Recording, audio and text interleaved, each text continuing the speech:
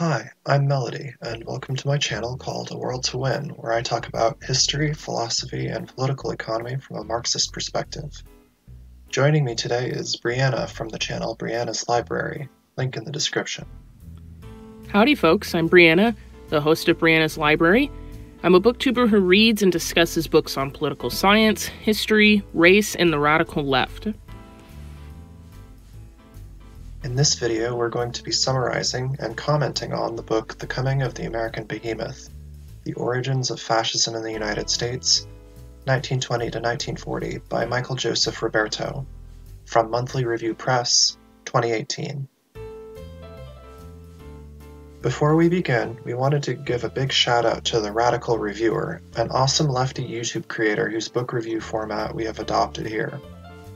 I previously collaborated with him to review Socialism, Utopian and Scientific by Frederick Engels, link in the description. His channel is an excellent resource for revolutionary political education, and I am proud to promote it here. Let's get into it. Introduction. In American Behemoth, Michael Joseph Roberto, referred to from here on in as MJR, employs two primary frameworks to explain the emergence of fascistic processes in the United States in the interwar years. First, MJR analyzes this period through a lens of Marxian political economy. Understanding the turbulent economic changes of the Roaring Twenties and the years of the locust, the Great Depression, are key to MJR's argument that American fascism has its seeds in the dynamics of monopoly finance capitalism. Second, MJR draws on a wealth of writings from a cohort of writers contemporary to the period, who range from journalists to economists and activists, many, though not all, of whom are Marxists. American Behemoth prominently features references to the writings of Marxian economist Louis Corey, whose 1934 book, The Decline of American Capitalism, serves as the bedrock for MJR's political economic framework. The works of other writers from the period, such as A.B. McGill, Henry Stevens, George Seldes, and Robert A. Brady, serve as points of reference for how fascism was thought of through the eyes of American critics. For MJR, as for Marxist political economist Paul Moran, whom he cites in his introduction, it is insufficient to analyze fascism in the United States exclusively via comparisons to its European counterparts. The absence of certain key features which characterize, for instance, German Nazism or Italian fascism, alone does not make the United States exempt from the phenomenon. By focusing too narrowly on similarities of geographically and culturally specific aspects of European fascism, it can be tempting to simply consider the case closed.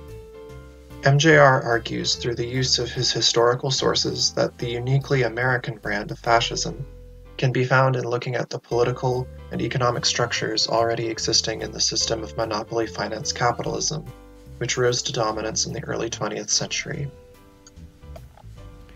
According to MJR, mass movements of violent gangs such as Hitler's Brown Shirts did not pose the same kind of threats in the United States during this period. To be sure, they certainly existed and they were no less deadly, but they did not possess the character of a mass movement bent on seizing state power as in the case of the German Nazis or Italian fascists. Nonetheless, even given the absence of a mass movement of the European pedigree, the threat of fascism came from above. The consolidation of economic and political power in the hands of a tiny and shrinking cadre of monopolists, and the overt suppression of dissident movements by both private union busters and agent provocateurs and police amounted to fascism, according to some of MJR's historical sources. A similar thesis was put forth by Bulgarian communist Georgi Dimitrov, for whom, quote, fascism does not arise overnight with the election of a fascist politician. Rather, fascism comes to power in stages, beginning with attacks on the democratic rights of working people, the imprisonment of communists and trade unionists, hostility to national minorities and immigrants, and the gradual erosion of democratic institutions. End quote. With this basic outline in mind, let's discuss the book in detail. The germ of fascism was inherent in American monopoly capitalism, but it was not until the economic crisis of 1929 that it developed into a definite political force of ominous proportions. A.B. McGill, and Henry Stevens. The social structure of business is not one of democracy, but one of deference to power and authority. The great men of history are titans of industry. They are the fittest to survive. The apex predators of the capitalist system. This is not simply leftist pejorative, but in fact how many of the executive stratum view themselves. With this hierarchical conception of economic organization often accompanies a mirroring political outlook.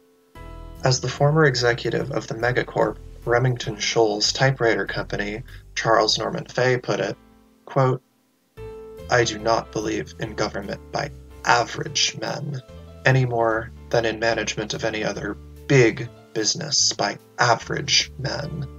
Average men are not big enough to govern." And in times of crisis, who better to set things to rights but the iron will of industry's big men? The slogan, socialism or barbarism, was first coined by Frederick Engels and later popularized by Rosa Luxemburg. This having the specific meaning that the outcome of capitalism's increasingly catastrophic crises held in it the potential to be an opportunity for socialist revolution or for a doubling down of the crushing power of the capitalist class in something resembling what we now call fascism.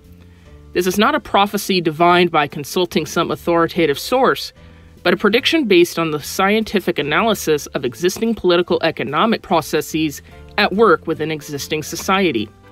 The method laid out by Karl Marx in Capital was to serve as the foundation for what the economist Lewis Corey would go on to explain in The Decline of American Capitalism. The intensifying gap between rich and poor, capitalist and worker, does not come from nowhere. The foundation of Marxian political economy holds that in capitalist society there are two main classes: the bourgeoisie or capitalist class, who owns the means of production and subsistence, that is, the factories, farms, office buildings, and so on, and the proletariat or working class, people like us, who own little if anything other than our ability to work for a wage, which we then use to purchase our means of subsistence, food, shelter, and other vital resources, from the capitalist class. There are middle classes within this framework, but not middle class in the way that the term is usually used in everyday language today. The middle classes here encompass a variety of occupations and professions, such as low to mid-level managers, lawyers, highly paid technical workers, and small business owners. But we should be careful to note that this does not mean that the middle layers form a true class like the working or capitalist classes. They are usually drawn towards alignment with one of the main classes or the other. For instance, highly paid top-level managers may not themselves be capitalists in the proper sense of the term, but because of the kind of work they do, in direct service to the capitalists, their interests are more aligned with the capitalists than the working class. On the other hand, a unionized technical worker might have a high salary, but identify themselves with their fellow workers despite being materially more well off. In analyzing fascism, MJR and his historical sources make an important point about this polarization between the working and capitalist classes and its effect on the middle layers. Those higher paid workers, managers, and so on are always threatened with proletarianization. That is to say, because capitalism compels businesses to cut down on costs and make themselves as lean as possible to keep making a profit, this means downsizing and offshoring. What was once a cushy position in the corporate hierarchy either gets cut out altogether or outsourced to a place with lower wages. As Corey noted, American workers made on average the same in 1929 as they did in 1923, even as the productivity skyrocketed. This is a tendency in capitalism which has not gone away. According to Pew Research, average hourly wages in America are about the same as they were in the mid-1970s. When a capitalist economy enters a period of severe crisis, this tendency of proletarianization, which is always active, intensifies greatly. The so-called middling men may seek solidarity with their fellow workers and join the labor movement or a socialist organization. Or, as MJR and his sources argue, they may be drawn in by the allure of fascistic ideologies, which point out a scapegoat such as Jews, black people, or other groups as the source of turmoil within society, rather than the underlying political economy of capitalism. This economic dimension is explored in exquisite detail in Chapter 2 of American Behemoth, entitled Fascist Processes in Capitalist Accumulation. We have laid out the broad strokes of this economic dynamic here, but an in-depth explanation of this complex element is beyond the scope of our review. Part 2. The General Crisis and Embryonic Fascism in the 1930s. According to MJR, American exceptionalism is a significant reason why this history of fascism is so gravely misunderstood. Liberal historiography continues to mischaracterize the nature and class character of fascism. Often we are treated to condescending lectures about the white working class and other such caricatures adored by the punditry. As we mentioned earlier in the video, the middling men provide the social basis for the roots of fascist movements. They may be joined by members or sections of the working class, but it is specifically the psychology of a privileged layer of the social body who feel threatened by the shifting power dynamics which are peculiar to fascist consciousness. For them, there really was a good old days of sorts to look back on with nostalgia, even if it was built on sand. MJR posits that a political culture shaped by monopoly finance capital, quote, explains why the disguises of American fascism made up the greatest of masquerades, end quote. It is with these issues in mind that MJR again revisits his reasoning for his particular methodology in this work, using primary sources from Marxist and Marxist-adjacent writers from the period, as well as a sharp Marxian economic lens of his own. Quote, as Marx proved and Corey affirmed, the general law of capitalist accumulation only widened the fundamental divide between capital and labor during the 1920s and 1930s. All progress under capitalism was a paradox. The widening gap between wealth and poverty led to a general crisis of American capitalism, and with it, the plausibility of fascism. The liberal perpetuation of a false dichotomy of good versus bad capitalism, wrapped in the ideology of American exceptionalism, does much to explain how we got where we are today. End quote. One of the central questions posed by MJR in Part 2 is, was the New Deal fascist? This may sound like an absurd question, but it was a very real one posed by serious critics at the time, so it is necessary to interrogate. A major complication that arises in asking this question is the need to undo and unravel decades of liberal historiography on the nature and impact of the New Deal. MJR notes that liberal historiography has severely watered down an extremely complex set of legislation, all done with the ideological intention to misguide and misunderstand the nature of the New Deal with an ideological gloss. For example, while they were often framed as radical or socialistic reforms, basic safety net measures such as Social Security were done ultimately in the service of big business. Social Security was modeled on the private insurance plans of major corporations, and figures from big business had a significant hand in crafting it. It was, and remains, structured as a regressive tax, which takes money from workers' payrolls rather than the corporate bottom line. While an in-depth dive into the inner machinations of the New Deal is beyond the scope of this review, there are a couple of critical things to note about MJR's analysis of this particular event. With the emergence of the New Deal came the unprecedented extension of the role of the state into the affairs of private enterprise. This could be called state capitalism, or as MJR puts it, state monopoly capitalism. Critical here is the word capitalism. If your definition of socialism is when the government does stuff, you won't like this. State control or regulation of industry is not in any way equivalent to socialism. State control over aspects of the economy is present in all industrial economic systems, whether capitalist or socialist, or at least it has been thus far. As Marxists, we affirm that the class character of a state has significant bearing on what it means for it to be socialist or not. In the case of the United States, the capitalist class is still setting the agenda. They are the ones who are ultimately behind the levers of power within the capitalist state. The capitalist state was constructed from its inception to serve and protect its interests as a class. All this is to reinforce the importance of MJR's question, is the New Deal fascist? Let's take a closer look at the fundamental contradictions. FDR's first task to save the American capitalist system started with the banks. MJR argues it is here where the failure to recognize the historical contradiction of labor and capital, or the paradox of capitalist progress, is most glaring. Quote, liberal reform in response to the abuses of liberal orthodoxy only made liberalism more corporate and subject to the power of the state, end quote. Put another way, FDR's New Deal only temporarily dealt with some class tensions that were brought on by and carried on from before the crash.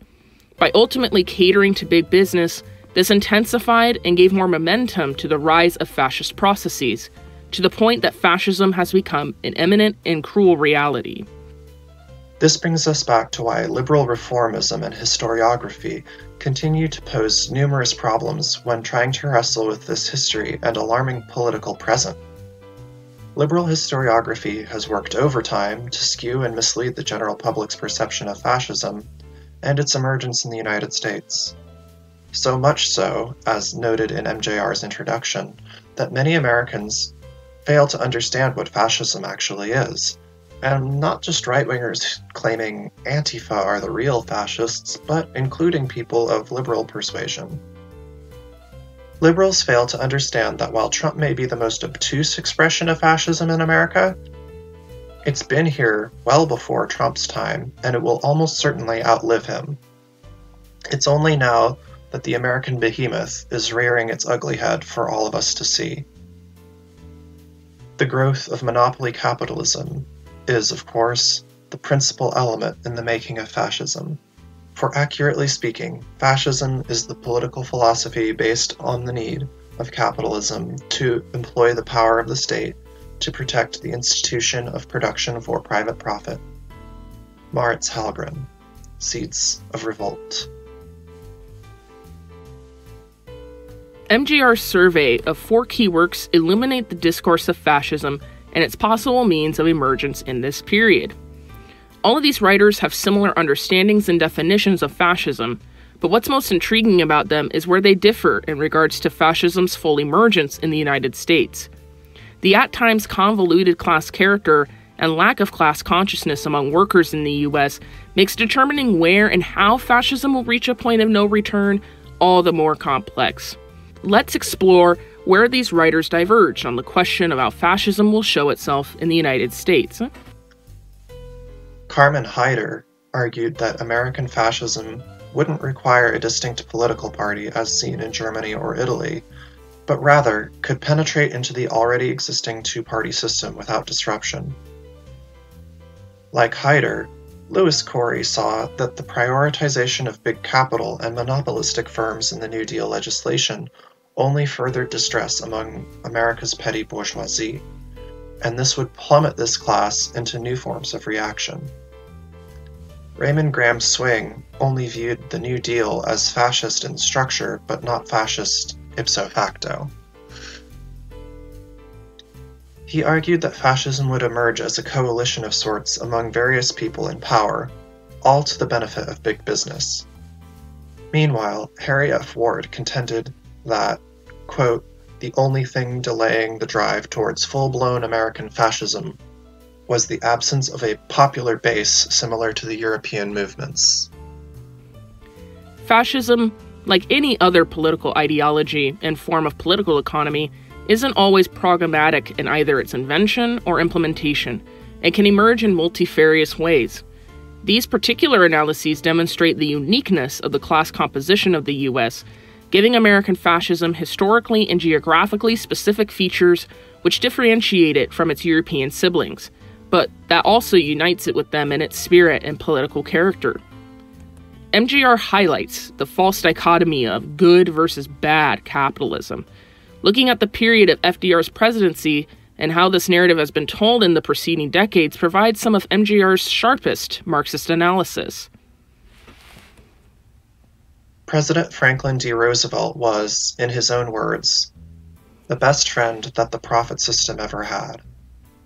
Roosevelt, a liberal committed to saving capitalism, vacillated through his presidency on economic policy, at times adhering to the balanced budget orthodoxy, and at other times pursuing public works and welfare programs. He had run for president as a fairly cookie-cutter business Democrat, not some radical social reformer. We now generally refer to this as Keynesian economics after English economist John Maynard Keynes, who, unlike his orthodox cohorts, believed that government spending on such programs could boost an ailing economy, even if that meant running a significant budget deficit. Far from any kind of socialist or even social democrat, Keynes, and by extension Roosevelt, believed that capitalism was fundamentally good, but that its worst excesses could be curbed by more intensive regulation and provision of some social welfare by the government. The New Deal, which Roosevelt is remembered for, was as much informed by representatives of big business as it was by socially conscious economic advisors. Although many American titans of industry opposed the New Deal on the grounds that it was inimical to so-called free enterprise, everything from the establishment of Social Security to the National Industrial Recovery Act was colored by the needs of big business, not some purely altruistic social democratic agenda for the U.S. For Roosevelt, there was the bad capitalism of monopolies and Wall Street greed, and the good capitalism of small enterprises, family businesses, and the like. As an aside, we will point out that, as Marxists, we reject this dichotomy. According to Marxian economic theory, monopolies inexorably rise from the competition of the business cycle.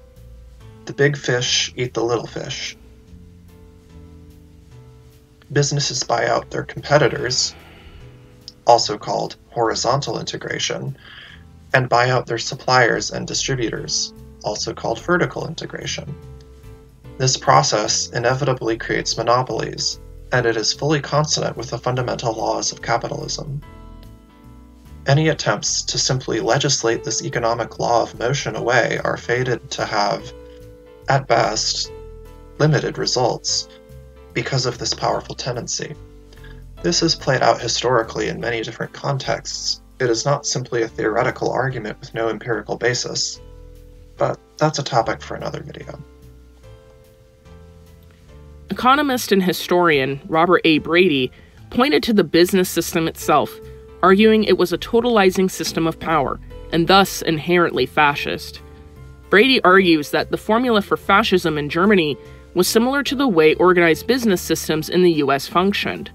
Ultimately, as affirmed by MJR and his multiple recovered sources, fascism is a function of the monopoly capital enterprise. Brady writes, quote, "Every business practices towards its own staff the leader and the authority principles, and it undeviatingly aspires towards the total principle. That is to say, all officers and staff members are appointed and removed from on top entirely at the discretion of management, leader principle, and authority is from the top down, responsibility from the bottom up, authority principle. And every employer attempts to control so far as humanly possible the attitudes, beliefs, and points of view, Weltanschauung, of his employees and every section of the public with which he comes into contact, total principle. Every business establishment is, in other words, completely autocratic and completely undemocratic in structure, ideology, and procedure. It is, by the same token, completely intolerant of all opposition within or without, or of any criticism which does not redound to the advantage of the profit-making possibilities of the enterprise. The enterprise may be compelled, it is true, to make important concessions on all points, but it should not be forgotten that these are concessions, not departures from principle." End quote. In the last chapter of his work, The Spirit and Structure of German Fascism, Brady examines the global character of fascism, rooted in what he calls the unidirectional movement of monopoly finance capital. Like other sources provided by MJR, Brady notes and analyzes the contradictions that gave rise to the Great Depression and the failure to see the irreconcilable nature of said contradictions with the failed recovery plans of the New Deal. Furthermore, Brady notes how the reformist nature of the New Deal not only failed to reconcile the contradictions between labor and capital, but actually furthered the intensity in which monopoly capital centralized itself. Brady's argument that the business system is inherently fascist can be demonstrated by the past 40 years of the so-called employers' offensive and the expanding power of the state and capital. The dramatically increased regimentation of life to the needs of monopoly capital has created a fascistic situation, and its ideological mystification under the guise of so-called neoliberalism has primed a citizenry to misunderstand the coming of the American Behemoth. This is what makes MJR's arguments all the more prescient and urgent. American Behemoth is a remarkable work which weaves together a classical Marxian political economic analysis of the interwar years with the writings of contemporaneous personalities ranging from political commentators to economists and journalists. Taken together, they form a compelling narrative about the nature of fascism's American incarnation. The case that MJR makes for American fascism being an organic outgrowth of the logic of monopoly finance capitalism is powerful, as it obviates the usual attempts to measure it against European fascism in a one-to-one fashion. Common features of fascist ideology remain: racism, nationalism, a disdain for democratic institutions, and so on. Fascist gangs like the KKK and the Silver Shirts were no less deadly and dangerous, but they did not possess the same kind of mass character as Hitler's Brown Shirts or the Squadristi of fascist Italy. Thus, MJR argues, American fascism had its roots in the structural features of big business and the state, which in this period greatly consolidated and centralized their power and influence over society, providing both cause and justification for the increasing class stratification between workers and capitalists and between the racialized groups and whites. The rapacious appetite of American business to endlessly expand the reach of its market to the ends of the earth was one and the same with this increasing fascism at home. This is the titular American Behemoth, which MJR warns us has reached its full fruition today. MJR explicitly delimits the scope of his work at the outset. American Behemoth is a survey of this period which focuses on political economy and the work of historical writers, and it does not pretend to be more than that. We offer our criticisms here in good faith as critical challenges to MJR's framework, without discounting what we believe is a highly valuable contribution to contemporary discourse on the question of fascism. MJR's framework relies heavily on an analysis of monopoly finance capital, which, while it does hold up well on its own, strikes us as incomplete without the incorporation of insights from anti-colonial theory, such as Fanon, Sakai, Césaire, as well as insights from the Black radical scholarship at large. For example, we would be eager to see a conversation between MJR and fellow Marxist scholar Gerald Horne, author of, among many other fantastic books, The Apocalypse of Settler Colonialism.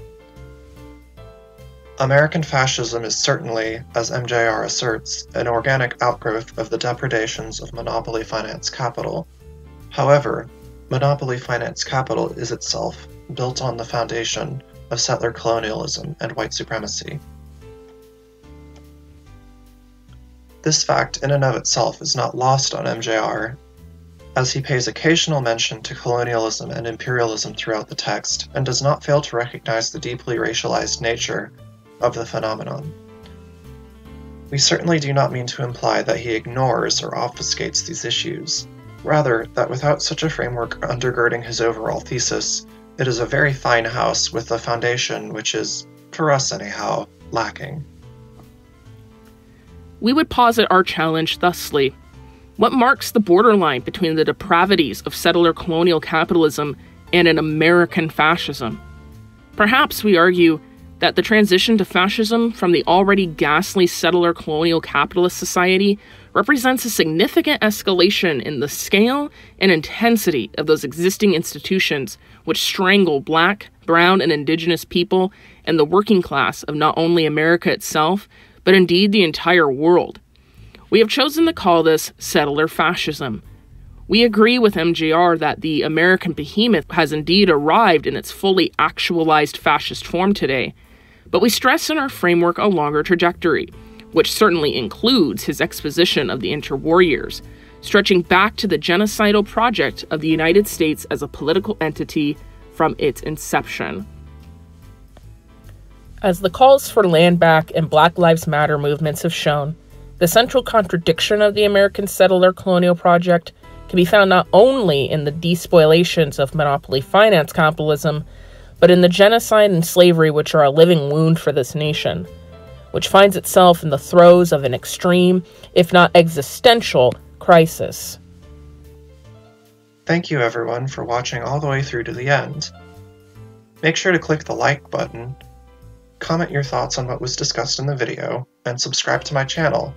Make sure to hit the bell so you get notified when I come out with new videos and streams.